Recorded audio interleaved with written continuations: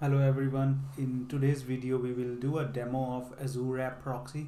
Just a simple demo wherein we will have an internal web app which we will publish to internet. With Azure App Proxy you can publish your internal apps externally without the need of setting up a server in DMZ with a public IP. So these apps will be accessed over the internet using a connector which we call the App Proxy connector, which you install on premise, which has a connectivity with Azure as well as your on-prem application server. In my environment I have this server, member server, and I have this internal web page. This web page is accessible over the server name, which is 2016 member.django.local. So it's just a simple IIS web page on this one, and I have also created a CNAME for it in my internal DNS, so I could access this web page using appproxy.anubhavinit.co.in. so that also works.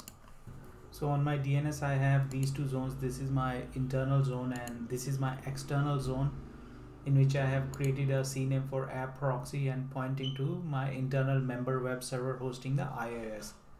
So if I try to access this website over public internet, it will not work. So this is one of my Windows 10 machine, and if I try to browse the website on it, it should not work. And yeah, it doesn't work because this is on internet right now. And if I change the setting and move it to intranet, which is my internal network, I should be able to browse the website. Yep, it's working. And now if I go back to internet, it should stop working.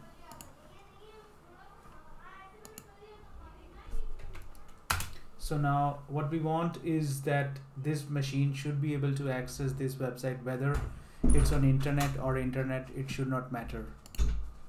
So now we will browse to our Azure portal. In Azure portal we will go to Azure Active Directory. Here we will go to Enterprise Applications. In Enterprise Applications we will go under Application Proxy.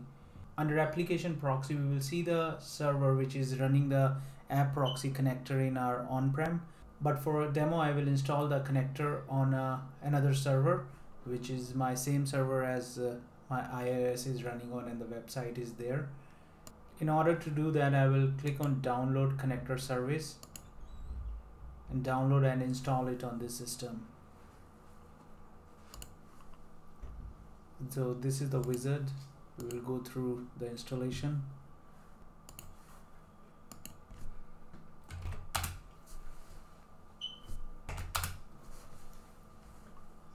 The installation is finished. Now my Azure App Proxy connector has been installed on the server, and let us refresh the Azure portal and see whether it shows up here or not. So my Azure App Proxy connector server shows that it is installed on this server as well. So these two servers will act in a round robin fashion, so even if one of them goes down, my App Proxy services will work. Now we will configure our internal app and publish it. So we will go to configure an app here, provide a name, so you can say internal app 1, internal URL on which this app works.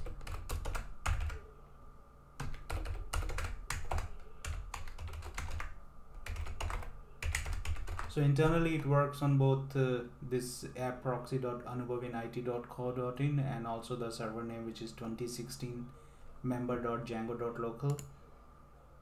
So I could put either of those. I will use my custom domain name, which is anubhavinit.co.in, and publish it as app proxy. So I could use the same URL internally and externally, and we'll be able to access the website using the same URL. Pre-authentication I will leave it to Azure AD and not pass through.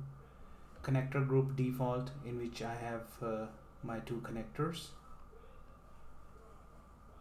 It says to access your application using a custom domain name, you must configure a CNAME entry in your DNS provider, which points to appproxy.anubhavinit.co.in to this name. So I will copy this and create an entry in my external DNS, which is on GoDaddy. So here is my external DNS. Here I will create entry for app proxy in my anubhavinit.co.in zone, pointing to appproxy-v2 anubshotmail.msproxy.net, msappproxy.net, and save it.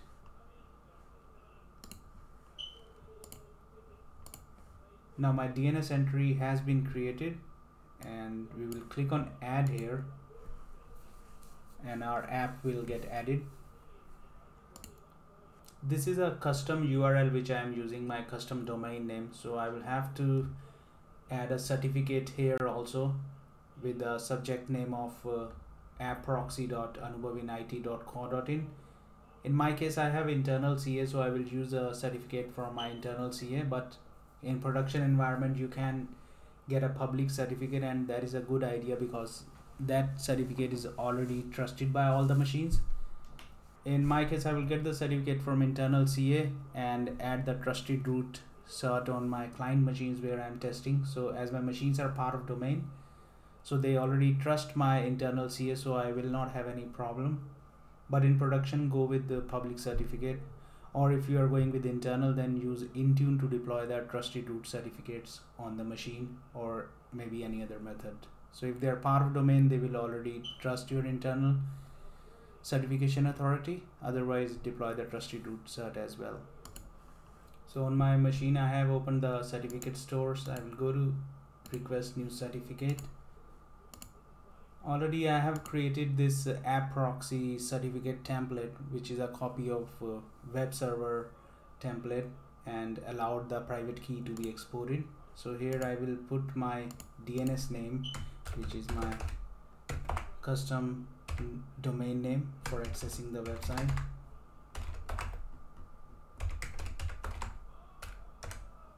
And we'll add it. In general, I will specify our friendly name, proxy cert, and apply it. Then I will enroll this certificate. Now my certificate is showing here. I will have to export it with the private key.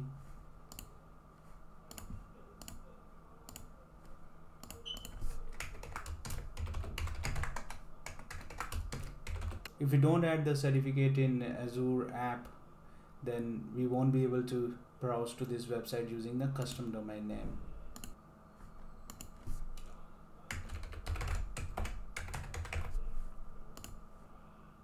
I have saved it in my downloads folder. So our app has been added. Now we will add the certificate here. So we will go back to our Azure AD, go to enterprise applications, and look for our internal app 1. Here we will go under application proxy and click on certificate. Select the certificate which we just created, and this is the certificate, and provide the password.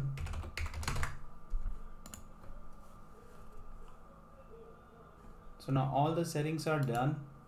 Only thing we need to do here is assign it to users. So I will assign it to a user group which my user is part of, so that user can access this website externally.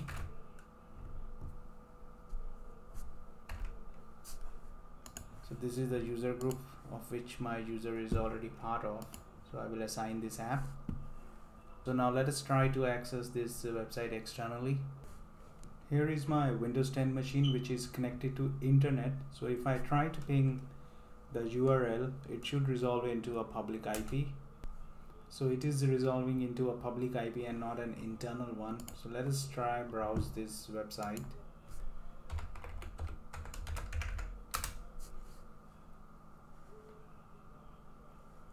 So we will have to provide the username for which we have allowed this website access.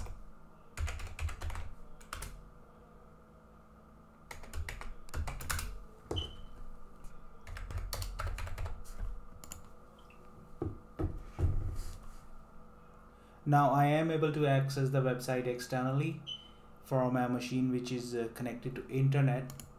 If I move this machine back to intranet, not internet, then also it should work, but this time it should work over the private IP, not the public IP.